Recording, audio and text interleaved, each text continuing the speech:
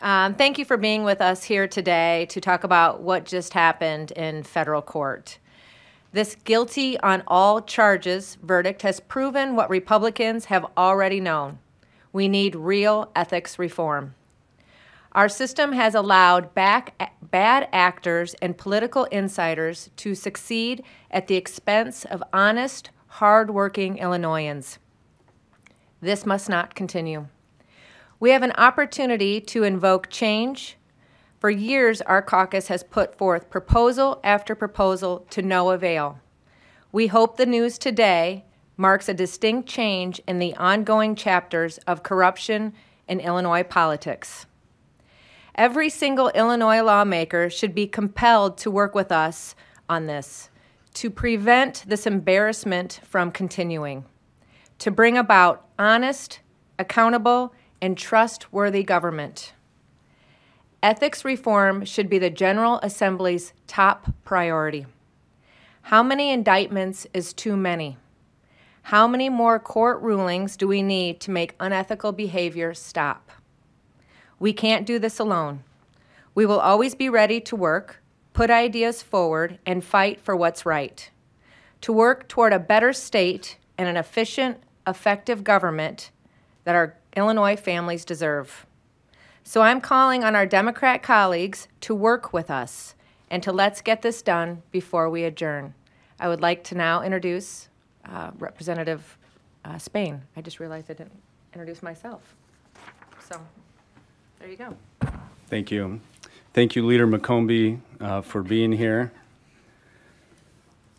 Listen, today is a sad day for Illinois.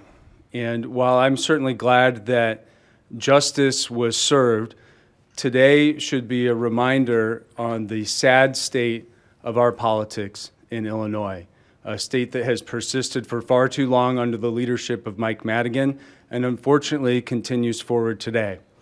Again, my name is State Representative Ryan Spain. I represent the 73rd District and serve as a deputy leader for the Illinois House of Representatives in the Republican caucus.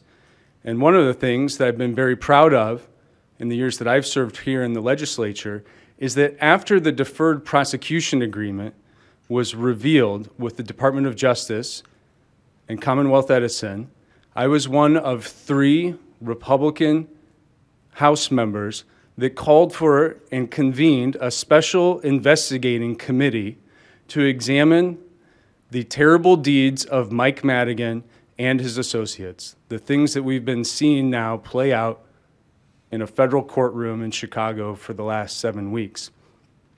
We convened and launched an important investigation with substantive work asking for follow-up and investigation into these matters that we've heard about in detail in the prosecution and now the guilty verdicts that have been delivered today.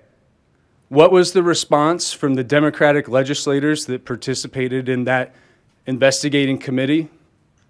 Cover up and sweeping the facts under the rug. Members of that investigating committee now serve as the Speaker of the House, now serve as the chairperson of the Democratic Party of the state of Illinois. This is embarrassing. For too long, we have allowed the poor ethical behavior of people like Mike Madigan, his associates, and others to become the way we do business in the state of Illinois. And unfortunately, the Madigan way is still the way in which our government works here in Springfield. It has to stop now. As the leader said, how many more indictments? How many convictions? How many people have to go to prison before Democrats in the state of Illinois will get serious about rooting out the corruption that has drug our state down for far too long? We need to examine every inch of Mike Madigan's rules that are still the rules of business for how the House of Representatives works, still to this day, even while he's gone and out of office.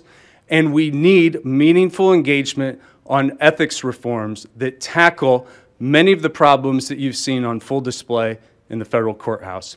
And now I'll turn it over to our Republican floor leader, State Representative Patrick Windhorst. Thank you. I'm Patrick Windhorst, State Representative in the 117th District, which is all or parts of the southernmost 10 counties of our state. Today's news of guilty verdicts in the case of the 4 former utility giant Commonwealth Edison officials should serve as a wake-up call to all Illinoisans, especially Illinois Democrats that hold supermajorities in both chambers of the legislature and every constitutional office statewide.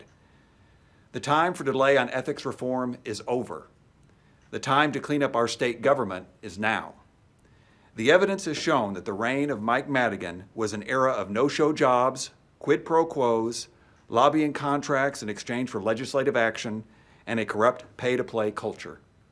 The ComEd officials that were swept up in Madigan's corruption were complicit in aiding and abetting an illegal decades-long hiring scheme, and now a jury of their peers has found them guilty of criminal behavior. The reign of Mike Madigan has left an indelible stain of corruption on this building. Madigan was aided along in his corruption by members of the private sector and members of the General Assembly, who for far too long refused to do anything about the obvious and blatantly corrupt way of doing business. Illinois' reputation for public corruption is sadly well earned, but our state's reputation is not beyond saving. It can be rebuilt. Let us delay no longer.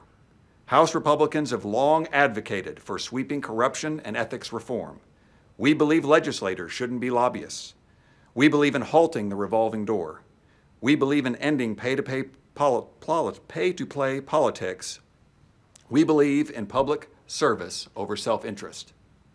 We believe in empowering the Legislative Inspector General with subpoena powers so that the office may perform thorough corruption investigations and root out bad behavior. These principles have guided our legislative agenda for years and are more important now than ever. We can make the changes that this moment requires. Let us get to work in the remaining days of this session to accomplish a victory for good government and a win for the citizens of Illinois. I encourage the House and Senate Democrats and Governor Pritzker to recognize and meet the magnitude of this moment and join House Republicans in passing meaningful, sweeping ethics reform so that we can stamp out corruption in Illinois for good.